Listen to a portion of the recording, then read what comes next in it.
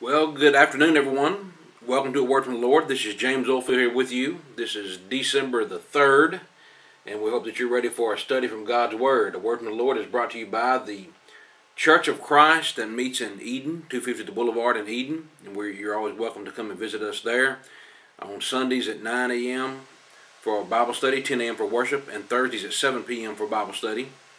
So we hope that you're ready for study from God's Word. If you're looking for a place to study the Bible and you want to ask Bible questions, you want individuals to take you seriously about your Bible questions. If you have a serious Bible question and you're really looking for the truth, friends, we love to study the Bible. We'll be glad to answer your questions, and especially in our class periods, like on Thursday nights or Sunday mornings. You know, it's open floor. We'll take your questions, and if you have anything that question about anything that we've said during the sermons, we'll be glad to talk to you afterwards, and just take all the time we need to answer your questions, and we'll give you a word from the Lord. We'll definitely make sure that what we're giving you is from the Bible. And if you come to any of our assemblies, or you've seen our TV programs or tent meetings or whatever, you'll know that we put the scriptures up on the screen, so you know for a fact that you're getting it from the Bible. So we want you to come out and visit with us and study God's Word with us anytime you have a chance. Our phone numbers today, this is a live call-in program, so our phone numbers, if you want to be a part of the program, 336 is the area code. So 336-427-9696. That's 427-WMYN, or 627-9563. That's 627-WLOE is how you can reach us. You just call in anytime during this program, and we'll put you on the air, and you can ask your Bible question. We'll have a dialogue and just a good conversation about the Bible. Today, our lesson, we're going to be talking about a comment that was made on one of our YouTube channels and YouTube lessons, and we're going to be discussing that. Is Tim Tebow really a Christian? And it's really not about Tim Tebow, but it's really going to be, what is a Christian? You know, how do we know what a Christian is? I mean, who's to say Tim Tebow is a Christian? Is he a Christian? Is he not a Christian? Let's find out what a Christian is, so we can determine whether Tim Tebow or anybody, you know, Tom, Dick, or Harry, or whoever, is a Christian or not. We can find that out by simply looking at the Bible, and so that's what we're going to be discussing tonight. But I want to give you some more information before we go any further. If you want to email me, friends, a word from the Lord at gmail.com is how you can reach me. A word from the Lord at gmail.com. 276-340-2653 is how you can reach me by my cell phone anytime during the week, after the program's over, whatever you want to call and ask me a question. That's my personal phone number, so you can call and ask me a question that way, and I'll be glad to study the Bible with you. Come out and have a Bible study with you, or meet you somewhere and have a Bible study with you. Or like I said, you can come visit us at 250 The Boulevard. But we want you to know that we want you to feel free to be in touch with us. So to reach me, it's 276-340-2653. That's my personal number. But if you want to be part of the program today, it's area code 336-427-9696 or 627-9563. And that's how you can reach us today. So, what is a Christian? Here's the question that was asked on one of the comments of our YouTube lesson. The YouTube lesson was titled "Tim Tebow and Colin Kaepernick are doing the same thing." And you may recall that Tim Tebow was known for kneeling, and so is Colin Kaepernick known for kneeling, taking a knee. And you might say, well, the difference is Tim Tebow took a knee in prayer, and Colin Kaepernick took a knee in protest. But you know, the lesson we dealt with how they were doing the same thing. I'm not going to go into that lesson right now, but the comment that was made in response to that was, who are you to judge whether or not Tim Tebow is a Christian? Well, that was Texan writer 76465, and that sounds like a zip code in Texas. That may be where that's from. But so Texan writer, I'll just say, you know, the Bible is the determination or the determining factors whether someone's a Christian or not. It's not really whether I'm a judge of it. I'm simply dictating or saying what the Bible already says. So if that makes me a judge, then I think that's right. Jesus said, "Judge righteous judgment," John 7:24. So we can judge. We can make a determination if someone's a Christian or not a Christian. And I would say that that the writer, Texan writer 76465, would make judgments on whether anybody else is a Christian. I mean, I'm sure there's a lot of individuals that Texan writer 76465 was going to say, you know, they're not really a Christian, or they are a Christian. So really what I'm doing is simply what the Bible is saying that I can do. And a lot of people don't want to judge. They don't want us to say, to make a so-called judgment, because they think for some reason that is something that's wrong, that's something the Bible condemns. Well, the Bible doesn't condemn judging. It actually authorizes judging. As was said in John 7:24, Jesus said, "Judge not by appearance, but judge righteous judgment."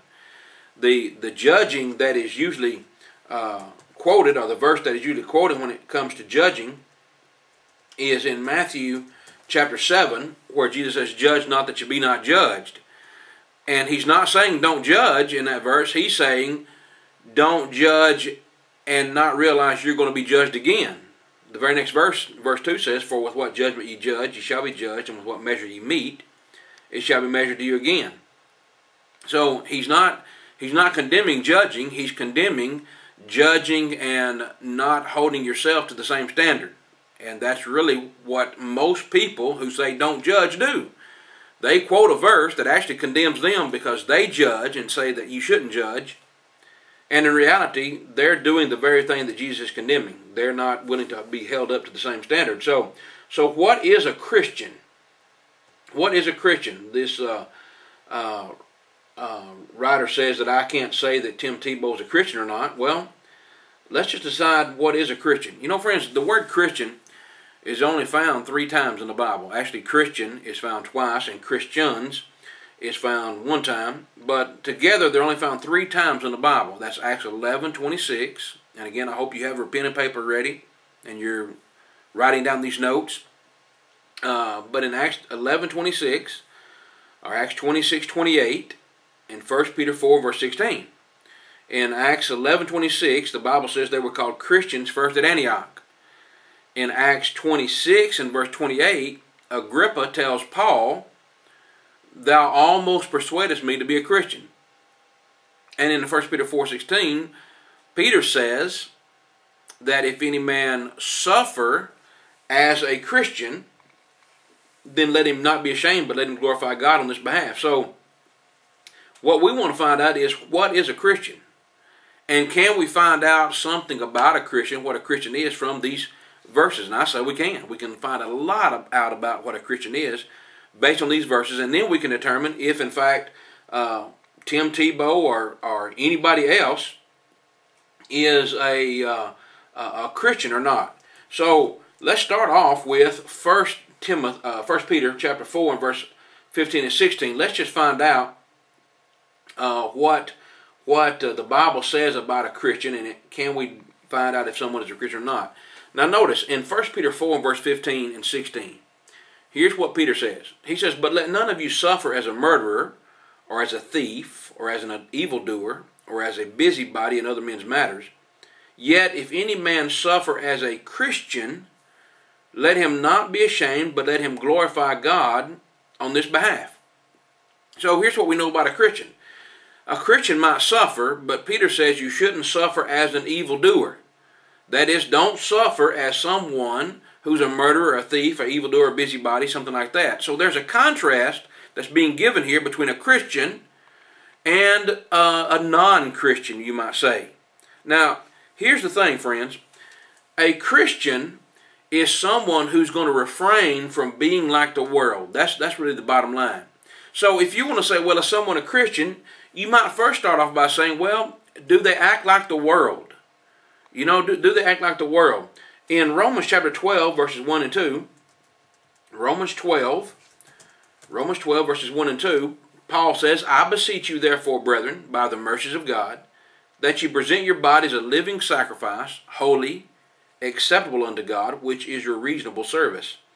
And be not conformed to this world, but be ye transformed by the renewing of your mind, that ye may prove what is that good and acceptable and perfect will of God.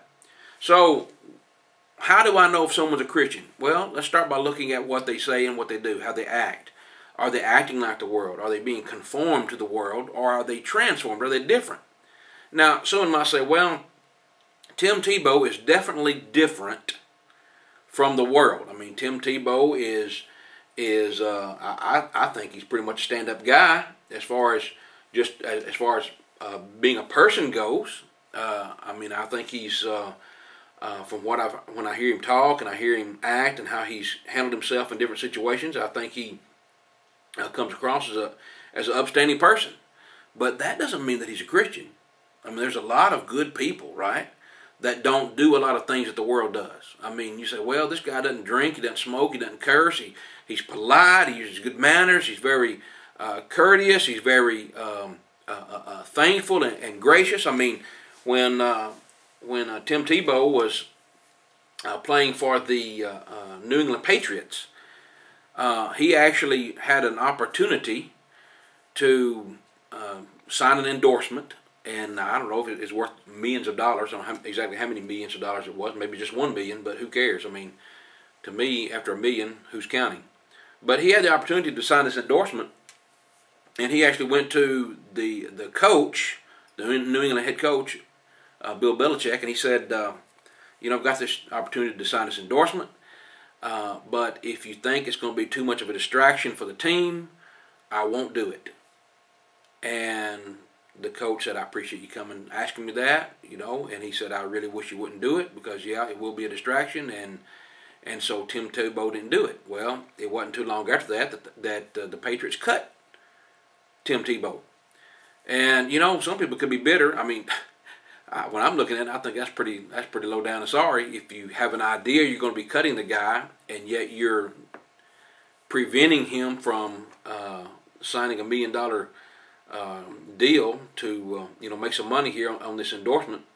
But you know, when I heard Tim Tebow talking about it, he was like, you know, that's fine. You know, I appreciate the opportunity to play for the Patriots and blah blah blah. So I think, yeah, he's a pretty upstanding guy. But friends, that doesn't mean that he's a Christian. I mean, a Christian doesn't behave like the world. Let's look at it again. Let's look at another verse here in Ephesians chapter 4.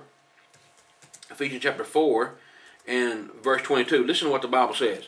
Paul says, that you put off concerning the former conversation the old man which is corrupt according to deceitful lusts, and be renewed in the spirit of your mind, and that ye put on the new man which after God is created in righteousness and true holiness. Wherefore put away lying, speak every man truth with his neighbor, for ye are all members of one of another. Be angry and sin not. Let not the sun go down on your wrath. Neither give place to the devil. Let him that stole steal no more, but rather let him labor, working with his hands the thing which is good, that he may have to give to him that needeth. Now, here is one way you can tell if someone's a Christian or not. You know, how do they treat other people? I mean, here Paul's saying, look, him that stole, steal no more, rather let him labor, working with his hands, so he can give. Now, a thief, someone who's definitely not a Christian, they steal, they take from people, they don't work, and they take from those who do. But Paul says, on the contrast, what you ought to do is turn around and you ought to work, labor with your hands, so that you can have to give. And so that makes a pretty stark contrast into someone who's a Christian or not a Christian. Now, Paul goes on to say, let no corrupt communication proceed out of your mouth, but that which is good to the use of edifying, that it may minister grace unto the hearers. Verse 31, let all bitterness and wrath and anger and clamor and evil speaking be put away from you with all malice. You know, be ye kind one to another, tenderhearted, forgiving one another, even as God, for Christ's sake, hath forgiven you. Now, when I see these things, friends, and I'm reading this, I realize, you know what, there is a picture of what a Christian is like. A Christian doesn't do things that the world will do. A Christian's not going to say things. He's not going to act a certain way. He's going to carry himself and behave a certain way that's going to indicate that he is a Christian. Continue reading in Ephesians chapter 5. Come on down. We're finishing chapter 4. Now, come on down to chapter 5 and listen to what Paul says. Verse 3. Ephesians 5, verse 3. But fornication and all uncleanness or covetousness, let it not be once named among you as becometh saints. Neither filthiness, nor foolish talking, nor jesting, which are not convenient, but rather giving of thanks. Now, this is what you're starting to see. How many times, friends, have you known someone to profess that they're a Christian, and yet their words and their deeds, their actions, tell you that's all a lie. That's just a facade. That's just a front. They'll wear their cross around their neck, necklace with a cross on it, and then the things that come out of their mouth are just vulgar. They'll say, well, yeah, I'm a Christian. I'm a Christian. I read my Bible, and then their behavior just is coarse and crude. I mean, Paul said in Ephesians 5, verse 5, he said, for this ye know that no whoremonger, nor unclean person, nor covetous man, who is an idolater, hath any inheritance in the kingdom of Christ and of God. So, this is what we're talking about. When individuals say that they're Christians, and their lives show something different, you know right off they're not a Christian. Now, let's get back to Tim Tebow. You said, James, you just talked about how great Tim Tebow was, how he's clean, he's not, you never hear any foolish talking coming out of him. Now, I don't know, I'm not around him all the time. But what I've heard, I've never heard that. It seems like he's a pretty clean, upstanding type fella. No communication. Seems like he's, tender-hearted, forgiving, and that sort of thing. So you said, well, see, he's a Christian. No, I didn't say that. I said a Christian possesses those characteristics. But that doesn't mean that just because someone possesses those characteristics that they're automatically a Christian. See? But we do have a picture starting to form about what a Christian would be like. So it's like this. If I said, everybody stand up who professes to be a Christian. And everybody stands up. And I said, now everybody that tells dirty jokes, or tells racial jokes, or off-color jokes, or uses vulgar language, filthy language, curses, every other word comes out of your mouth is a curse word, or, taking the Lord's name in vain, take a seat. Everybody that's always trying to fight someone and got a chip on their shoulder and, they just got a grudge and everything, you take a seat. You're not a Christian. So that eliminates a lot of people. So you can start setting people down, and it's like a TV show. And I believe it says, the real so and so stand up. Well, the real Christian needs to stand up, and everybody that has these worldly characteristics, worldly traits, you just go ahead and sit down because you're not a Christian. You are not manifesting, or you're not demonstrating that you have these Christian characteristics. So number one, we can learn what a Christian is by knowing that if he is an evildoer or they're participating in things that the Bible would condemn, that right off the bat is not being a Christian. He's not, if he suffers shame, he's not going to suffer as a Christian. He's going to suffer as an evildoer.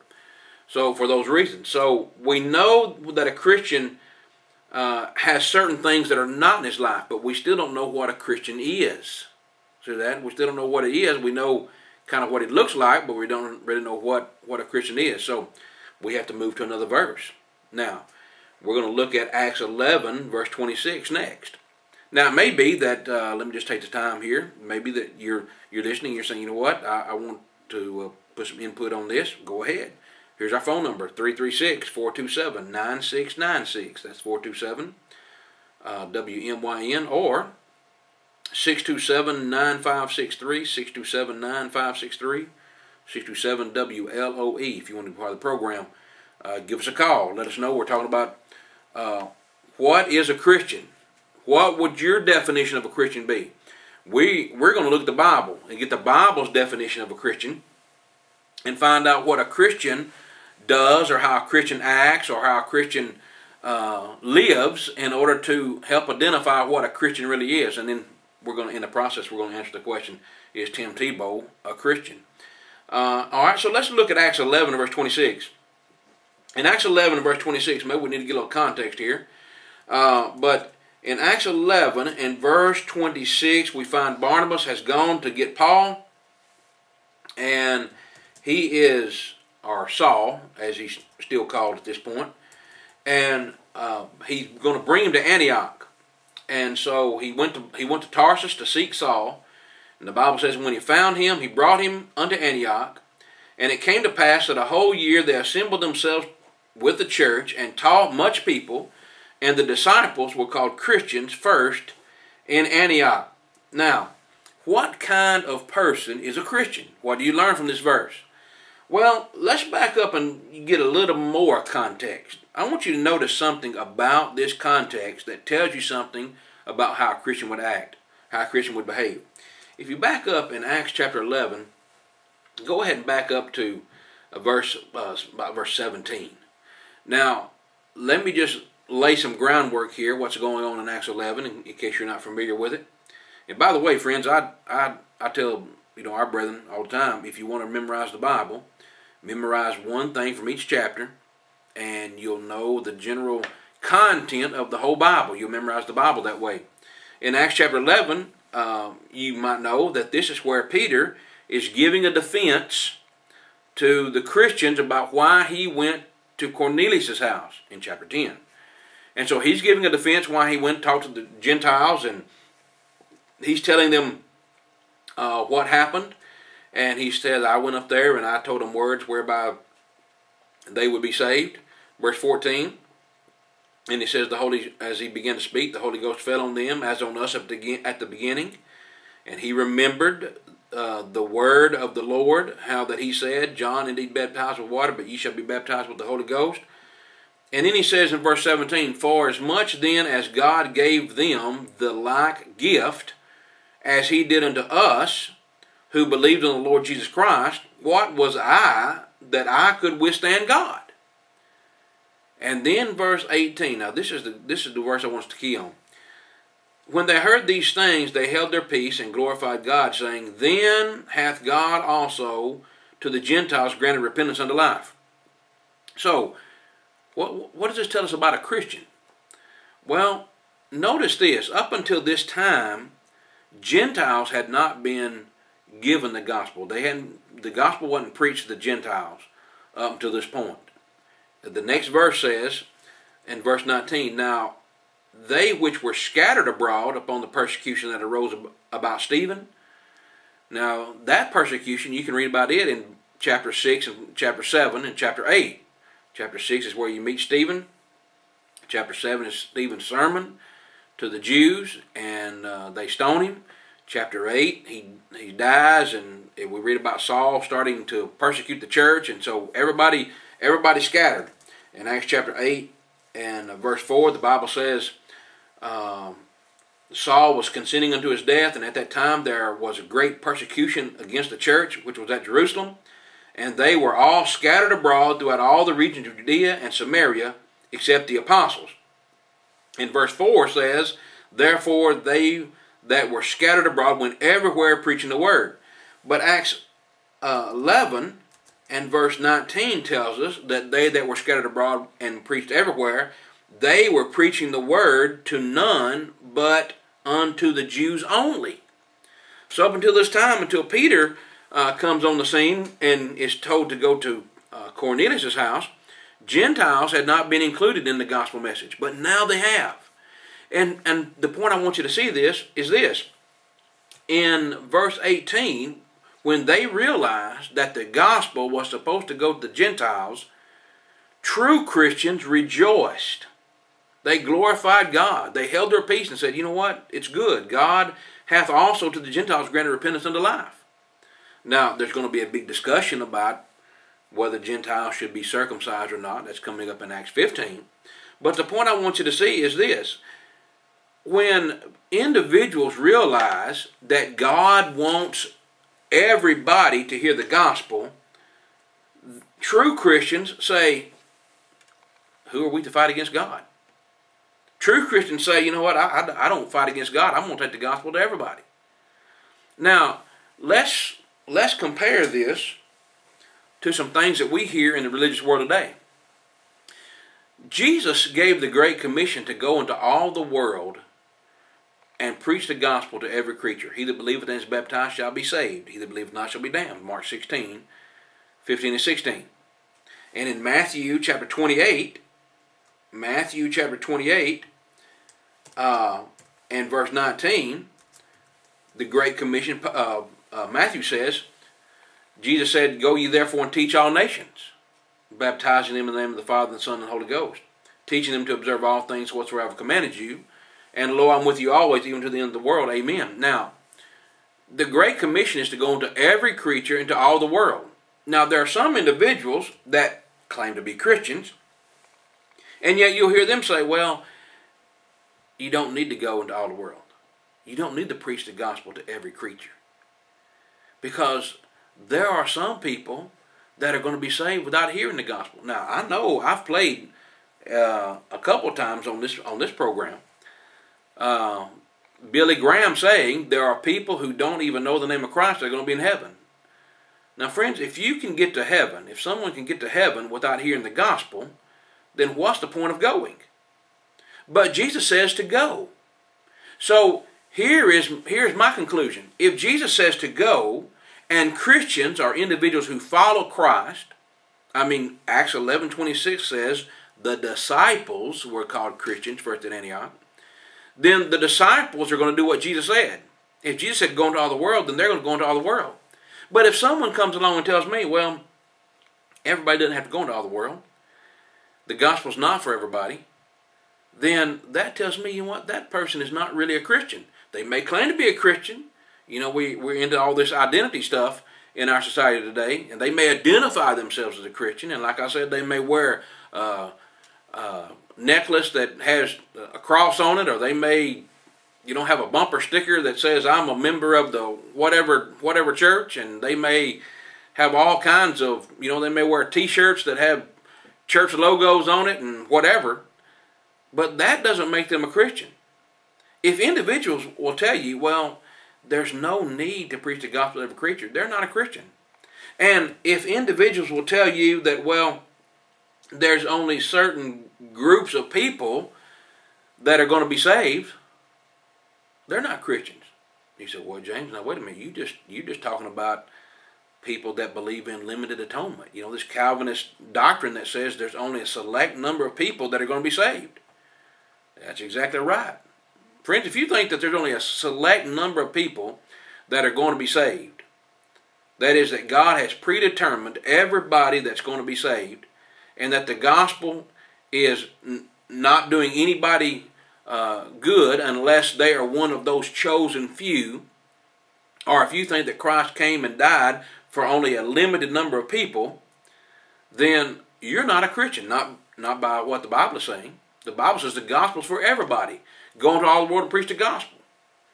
And so when I'm looking at Acts 11 and 26, I see that, here's people, Christians, they rejoice when they realize, even the Gentiles are supposed to hear the gospel. Now, there were some in the first century that they didn't like to hear that. They certainly didn't like to hear that the Gentiles have heard the gospel. But most of those were Jews, and they weren't interested in obeying the gospel anyway. They were just trying to undermine the preaching of the gospel. When you read things that went on, like in Acts chapter 4, let's just go to Acts chapter 13 in verse 46. Paul and Barnabas waxed bold and said it was necessary that the word of God should first have been spoken to you, but seeing ye put it from you, and judge yourselves unworthy of everlasting life, lo, we turn to the Gentiles. Now, why did they say that? Because in verse 45, the Jews saw the multitudes, they were filled with envy, and spake against those things which were spoken by Paul, contradicting and blaspheming. So, these are people that are trying to undermine the spreading of the gospel. I know they're not Christians. And when I hear someone say, well, I don't have to go and preach, I don't have to go and teach, I don't have to go into all the world, or it's not necessary that we go, because God has to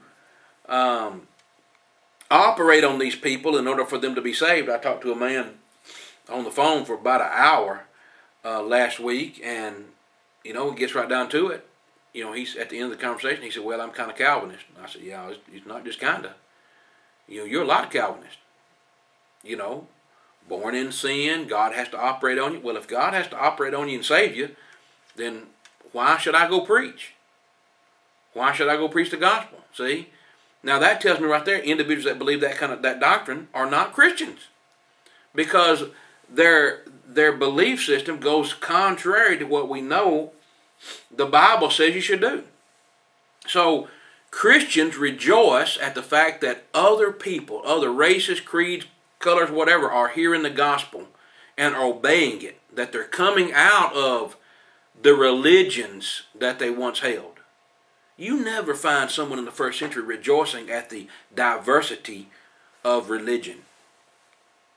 What you find in the first century, friends, you find true Christians, like Paul and the early Christians in their church. They're converting people out of religions that are not authorized by God. And that would include Judaism. When people say, "Well, we got to save Israel, or where God chose the people," no, that's hogwash. That's the devil's lie. The Jews were to bring Christ into the world, and they did that. They served a purpose. Now they have to obey the gospel like everybody else. There's neither Jew nor Greek, bond nor free, male nor female. The gospel is for everyone who believeth. It's the power of God to save, Romans 1:16. To everyone that believeth, to the Jew first and also to the Greek. One gospel for Jew and Gentile. And when I hear people say, "Well, there's one gospel for the Jews and one gospel for the Gentiles," you know what? That's not a Christian. That's not Christian doctrine. That's not Christian teaching. That's not what a Christian would believe or follow, because it's not in the Bible. A Christian would rejoice that one gospel can save Jews and Gentiles alike. And I'm learning this just from Acts chapter 11. I'm learning what a Christian is like. So when someone says, "Well, what is a Christian?" Well, I know what a Christian does. Now you say, well, what about Tim Tebow then? Is Tim Tebow really a Christian? Well, does Tim Tebow believe that you have to go and preach the gospel all the world? I don't know if he believes that or not. He's supposedly, I guess, evangelical. I'm not sure exactly what his religious preference is. I would say he's probably Baptist more than anything. I'm pretty sure I read somewhere that his background is Baptist, but that doesn't necessarily mean anything nowadays. Most people are pretty ecumenical when it comes to what they believe and so forth.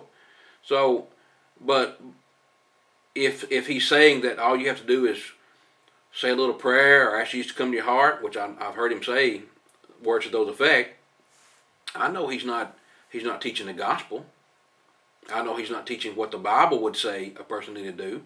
So, is he a good guy? Yeah. He may exhibit all kinds of Christian characteristics, like not being an evildoer, but in the sense of, is he taking the gospel to all the world? No, he's not. He doesn't preach the gospel. But let's look at another point we'll come back to Tim Tebow. But in Acts 11, verse 26, notice, here's another point about Christians. The Bible says in Acts 11 and verse 26, now I want you to listen carefully, because this is going to eliminate a whole lot of people that profess to be Christians. Listen to what these Christians did. And it came to pass that a whole year, this is Acts 11:26, it came to pass a whole year, they assembled themselves with the church and taught much people. And the disciples were called Christians first at Antioch. Now, what does that tell you about a Christian? Well, here's what I'm looking at. These disciples were assembling themselves with the church. They were assembling together. Now, a Christian is someone who assembles with the church. Now, if I ask everybody who's listening, "Are you a Christian?" And everybody says, "Oh yeah, well stand up if you're a Christian." All right, I'm good to go. Everybody's standing up. And I said, now everybody who says that the church is not important, take a seat. Now, there's a lot of people going to be sitting down because I know they'll say, well, church is not important. Now, what if I said, now, everybody who believes that assembling with the church is not important, take a seat. There's going to be a lot more people sitting down. And here's why. See, friends, if you believe that the church is not important, then it stands to reason that you believe that it's not important to assemble with the church. And there's a lot of individuals that say, well, I'm a Christian. Well, where do you assemble? Well, I don't go anywhere. You're not a Christian. I mean, that tells me right now you're not a Christian. You're not a Christian.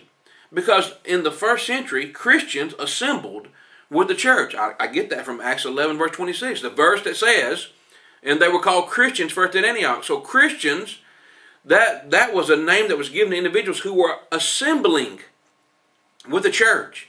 They were assembled together. Now, the church is the body of believers. The church would be individuals who had been obedient to the gospel, and those Christians were assembling together.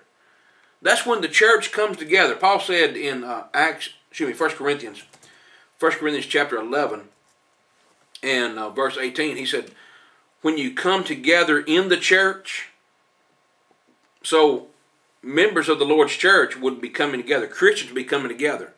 In 1 Corinthians 11:20, he said, when you come together into one place. That is how the church assembles. So when I hear someone say, well, the church is not important, or, quote, going to church is not important, well, that tells me you're not really a Christian. A Christian doesn't say that. A Christian doesn't say, well, it's not important not to assemble on the first day of the week, when the Bible clearly shows examples of individuals meeting on the first day of the week for certain purposes. And individuals don't meet, they don't assemble with a church if they don't believe the church is important. Now you can just ask your religious neighbor, ask your preacher, is the church important? And they'll say no. You talk to the Latter-day Saints, the Mormons, when they come knock on your door. Do I have to be a member of the Church of Jesus Christ of Latter-day Saints to be saved? Oh no. I don't want to be part of it. If it's not essential, I've heard Presbyterians say the same thing. No, you don't have to be a member of the Presbyterian Church. No, you don't have to be a member of the Baptist Church to be saved. Then why be a part of it? So that tells me right there they're not Christians, because Christians assembled with the church. See how easy it is, friends? Now you say, well, so you mean everybody that goes to church, they're Christians? No, I didn't say that either. There was a lot of people today that were assembling together. There's a lot of people that are assembling right now probably, are getting ready to assemble. And they're going to all congregate in one place. Now, would Christians do that? Yes, Christians assemble on the first day of the week. But everybody that assembles together on the first day of the week does not mean they're Christians. See what I'm talking about? It's just, you can eliminate things. You can say, well, here's what we know. Here's what we know. If a person doesn't curse or drink or do drugs, doesn't cheat, doesn't lie, good upstanding citizen, use good manners, polite, courteous, whatever, they may be Christian. No. Well, they may be Christians, but that doesn't mean that they are. And just because someone is assembling on the first day of the week doesn't mean they're Christians either. See? Now, you can guarantee that if they don't do those things, you can say, well, I know that they're not Christians. See, so what we're finding, well, this is what Christians do, but does it mean everybody that does these things doesn't mean that they're Christians? No, it doesn't. See, Christians assembled in the first century just like they do now for a particular reason. Number one, notice this, they assembled together for teaching. Go back to Acts 11 and verse 26. Acts 11 verse 26, what does it say? It says they assembled that a whole year they assembled themselves together with the church and taught much people. You know why they were assembled? There's a number of reasons why they were assembled. One of them was to be taught. One of them was to be taught.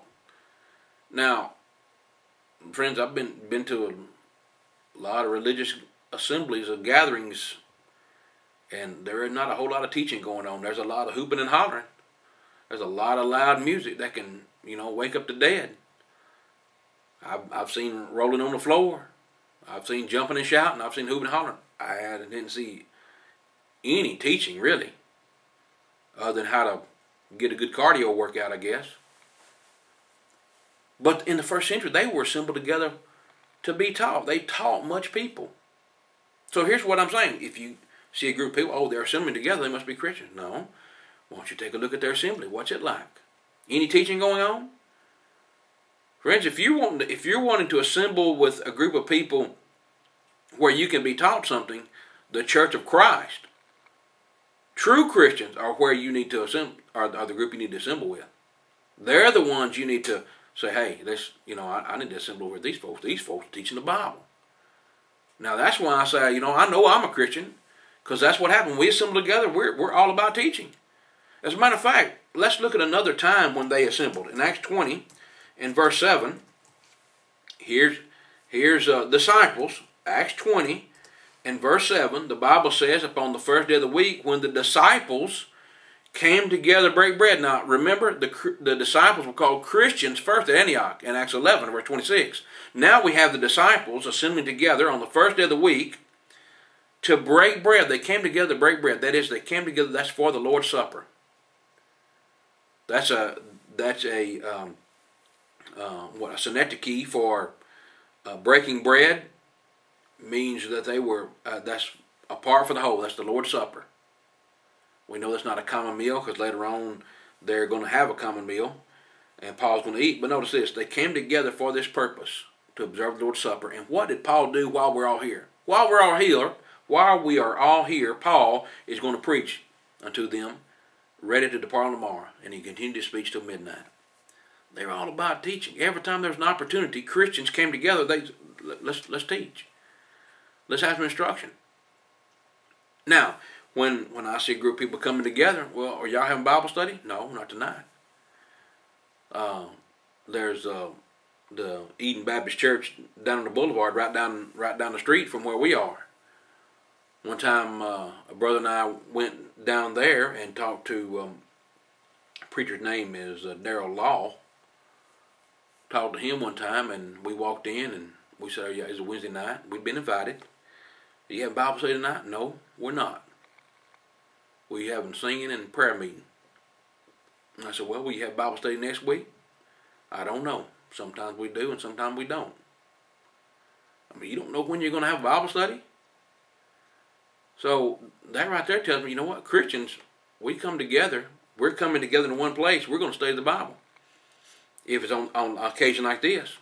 Now, also on the first day of the week, they came together and they laid by and store 1 Corinthians 16, 1 and 2. And again, they were being taught how to give. So when you say, well, everybody comes together, they must be Christians. No. Are they coming together to be taught, to be edified? Are they being taught the truth? And everybody that came together, also notice this, they wore the name of Christ. They called themselves Christians. They were called Christians first at Antioch. Now, if you want to eliminate individuals who are Christians or not, just try this. Everybody's a Christian, stand up. Everybody stands up. Now, everybody that calls themselves by another name as well, like Baptist, Methodist, Lutheran, Presbyterian, Pentecostal, Holiness, whatever, take a seat. Everybody sits down. See, friends, when you ask me, you say, James, well, what are you religiously? I'm a Christian. I know, but what denomination are you? I'm not in a denomination. I'm in the Lord's church. I'm a Christian. Yeah, but what church do you go to? I'm a member of the Lord's church. I'm a Christian. I'm just a Christian. I obey the gospel. That's the name I wear. In James 2 and verse 7, James says, do they not blaspheme that worthy name by which ye are called? What name were they called? They were called Christians first at Antioch. Now, friends, do you find it interesting that people profess to be Christians and then yet they won't wear the name Christ? They won't say, well, Christ is my Savior, but they won't wear the name Christ. Unless you press them, they'll say, oh, yeah, I'm a Christian. But I go over here to the Baptist church. I go over here. What? No, you're not. You're not a Christian. You just admitted you're not a Christian. Don't be ashamed about it. Don't get defensive about it. Own it. You know. But don't get mad when I say you're not a Christian. If you tell me, if you just told me that you're something else. If you tell me you're something else, and I call you that, well, excuse me for just calling you what you said you were. If you told me your name was John Brown, and then I said your name's John Brown, and I started calling you John Brown. My name's not John Brown. My name's Christian. You said your name's John Brown. Why don't you just tell me what your name is? See, they were called Christians first at Antioch. And so I know that individuals who assemble together are not necessarily Christians, because many of them, majority of them, don't even want to wear the name Christ. See? All right, so we got one more verse we need to look at in order to find out what a Christian is. And I'm running out of time, but if you want to be part of the program, let me give you the phone numbers one more time. Area code 336-427-9696. That's 427-WMYN, or 627-9563. 627-WLOE. We'll be glad to take your phone calls. Now, friends, excuse me. So we still haven't figured out what a Christian is. All right? Well, let's look at Acts 26 and verse 28. Acts 26 verse 28. Then Agrippa said unto Paul, Almost thou persuadest me to be a Christian. Now we're getting somewhere. I think we can find out what a Christian is if we can just figure out what it was that Agrippa was almost persuaded to become. What did Paul done? What did Paul said to him that almost persuaded him? Well, let's notice this. In Acts chapter 26, if you back up to verse 3, and I'm not going to take the time to read all this because I know that it's lengthy and you can go through and read it on your own. But in Acts chapter 26, in verse 3, Paul is given a chance to defend himself. And he lays the groundwork out. He's going to lay the groundwork out about how he became a Christian. And obviously he was a Christian. Agrippa said, You've almost persuaded me to become a Christian. And so Paul says, well, number one, Agrippa, this is verse 3, and I'm going to paraphrase. He said, I know that you're an expert in all customs and questions which are among the Jews. So you hear me patiently. I know you're an expert on it, but just be patient with me. I'm going to lay some groundwork out here. And then he says, beginning in verse 4, he says, Now, everybody knows what kind of person I was. He said, Everybody knows the manner of life from my youth, which was at the first among mine own nation at Jerusalem, know all the Jews. And they knew me from the beginning, but they just won't admit it. He said they won't testify of it.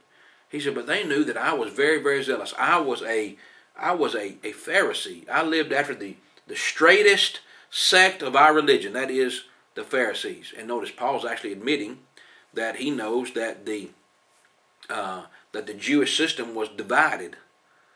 Right? Everybody that was a Jew wasn't really a Jew. I mean, they were a Pharisee Jew or a Sadducee Jew or whatever Jew.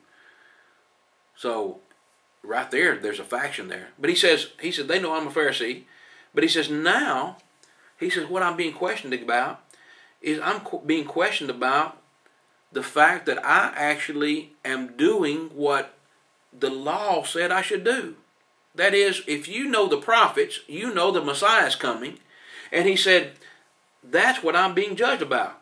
I'm being judged of the hope of the promise made unto God our fathers. That's verse 6. Unto which promise our 12 tribes, instantly serving God day and night, have hope to come, for which hope's sake, King Agrippa, I am accused of the Jews. Now, Agrippa knows these things. He's familiar with what goes on in Judaism and what their beliefs are. So surely he knew that there was a prophecy about a Messiah coming, and so here's Paul saying, I'm just believing that the prophecies have been fulfilled, that the promise has been fulfilled. And so then he begins to tell Cornelius Agrippa, he then tells Agrippa about the death, burial, and resurrection of Christ. Now he doesn't say death, burial, and resurrection, but look what he says in verse 8. He said, why should it be thought an incredible thing with you that God should raise the dead? I mean, every Jew should be willing to accept the fact that someone was raised from the dead. I mean, how many times had God raised somebody from the dead in the Old Testament? You see? I mean, you got prophets bringing widow sons to life. You got people being thrown in a pit, leaning on, I believe it was Elisha's bones, and the guy revives and comes back to life again, right? You have individuals being raised from the dead. And so why should that be something that's hard to believe? But notice, I'm running out of time, so I'm going to come on down through here. So then Paul starts telling him about his behavior, how he persecuted the church of Christ. And I say he persecuted the church of Christ because he was told that it was Christ that he was persecuting, Acts chapter 8 and Acts chapter 9. Jesus said, I am Christ whom you're persecuting. And then he talks about his conversion in verses 13 through 19. Now, when Paul's telling about his conversion, he talks about, I was on the road to Damascus, and I saw a great light, and the voice from heaven told me that it was Christ, and I said, what would you have me do? And he tells me to go into the city, and I'll be converted. Now, he doesn't tell Agrippa that very story, but he's already told that conversion account before to Felix in Acts 24, and so he's saying in Acts 22, he was told, why tarriest thou? Arise and be baptized and wash away thy sins. So everything that Paul is saying to Agrippa is laying out the conversion account that he went through. And that is why when he gets to the certain point, Agrippa says, you almost persuaded me to become a Christian. Well, what Paul had done was laid out the process by which he became a Christian. In 1 Timothy 1 verse 16, friends, listen to this. Paul said, howbeit for this cause I obtained mercy, that in me first Jesus Christ might show forth all longsuffering for a pattern of them which should hereafter believe on him to life everlasting.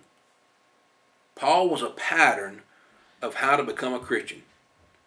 Paul was a pattern of how to become a Christian, and that's why Agrippa said, you almost persuaded me to become a Christian. So, what had Paul said? Obviously, Paul had said, you must believe that Jesus is the Son of God. And he tells Agrippa, I know you believe. I know you believe these things because they weren't done in a corner.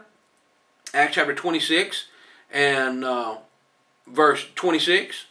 He says, the king knoweth these things, before whom I also speak freely. For I am persuaded that none of these things were hidden from him, for this thing was not done in a corner. King Agrippa, believest thou the prophets? I know that thou believest. You know what that tells me? Agrippa believed, but yet he wasn't a Christian. So what does that tell you? Friends, that tells me if someone tells you all you got to do is believe and ask Jesus into your heart and you'll be saved, you'll be a Christian, that tells me, no, that's not what a Christian would say, and that's not how you become a Christian. If all you had to do is believe, Paul would have become a Christian on the road to Damascus when he realized that was Christ that was talking to him. But instead, Christ told him to go into the city, and Ananias had to come and tell him what to do to be saved. He was praying for 3 days, fasting and praying for 3 days. He was miserable. So he sure wasn't saved, but he sure believed.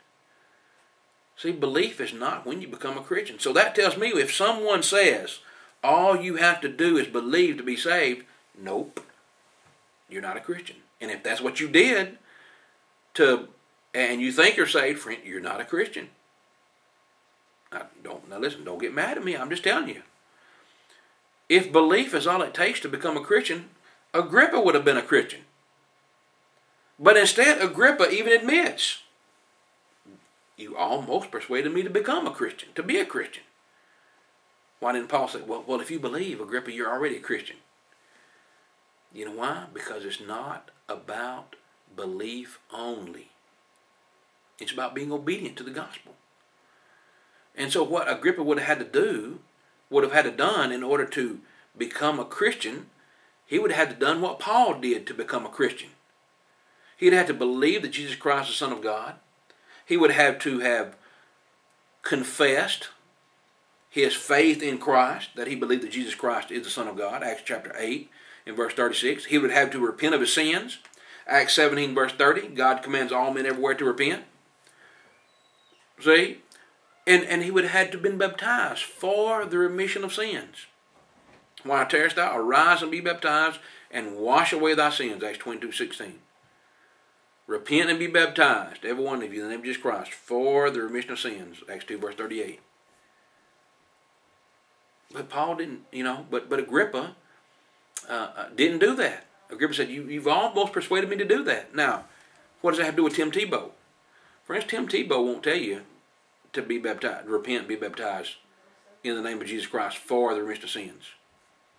He'll tell you say a little prayer. Right? Jesus come into your heart. Now, so is Tim Tebow a Christian? No. He's not. He's not.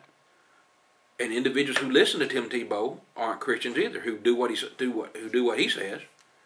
And the sad thing is, we have brethren in the Church of Christ that believe the same, that will tout Tim Tebow as being some great minister. I mean, one of the universities in Tennessee, Freed-Hardeman University, had Tim Tebow as for a fundraiser. Please. And these are the same kind of people that have guys like Duck Dynasty. Duck Dynasty, they're good folks. They pray every time, every time the show comes on or goes off the air, they're always praying. Well, okay, but there's a lot of people bowing knees in prayer. It doesn't make them Christians. How do I know? Well, Paul, for one, Saul of Tarsus was praying for 3 days and he wasn't a Christian. So just because you're on your knees praying doesn't mean you're a Christian. Just because you don't curse, you don't drink, and you're good to your wife, and you're good to your kids, and you pay your taxes, you pay your bills, and you're a good upstanding citizen. That doesn't mean you're a Christian. Just because you go to church on the first day of the week, that doesn't mean you're a Christian. If you hadn't obeyed the gospel, friends, you're not a Christian. And if you just believe that Jesus Christ can come into your heart and save you, and you said a little prayer, you're not a Christian. So what is a Christian? A Christian is someone who's obeyed the gospel. Obeyed the gospel just like Saul of Tarsus had done. Just like the Bible says. Everywhere in the New Testament, friends, when someone has obeyed the gospel, when someone has been saved from their sins, they've all had to hear the gospel, believe that Jesus is the Son of God, repent of your sins, confess Christ before man, and be baptized for the remission of their sins. And God added them to the church. Acts 2 verse 47, the Lord added to the church daily such as should be saved. They weren't added to a denomination. There weren't any denominations. See? So that tells me right there that if someone says, well, I'm a Christian because I'm in all these different churches. No, you can't be. They weren't in the first century. Why would I believe that you're a member of the Lord's church or that you're a Christian when you're in a church that Christ didn't die for, that God didn't add you to? Paul didn't know about it. As a matter of fact, if you really want to be like Paul, you ought to leave the religion you're in. That's what he did.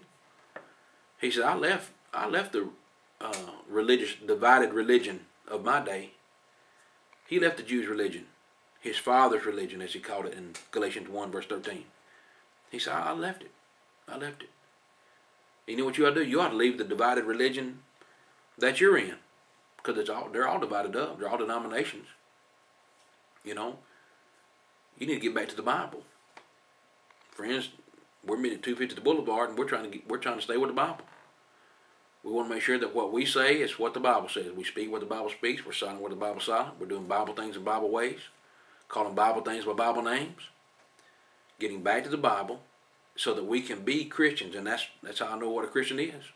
By looking at the Bible. Letting it define us and let it guide us and let us instruct us on what we must do in order to be saved. Friends, I'm running against the clock, so I want to give you contact information one more time. If you want to reach me, 276-340-2653, 276-340-2653. Or you can email me at awordfromthelord@gmail.com, awordfromthelord@gmail.com. Come visit with us at 250 the Boulevard in Eden, North Carolina. And on Sundays at 9 and 10 a.m. and Thursdays at 7 p.m. Remember the program here every Sunday at 5 p.m. And we hope that you will tell your friends, and we'll see you back next week. Until next time, Always make sure you get a word from the Lord. Have a good night.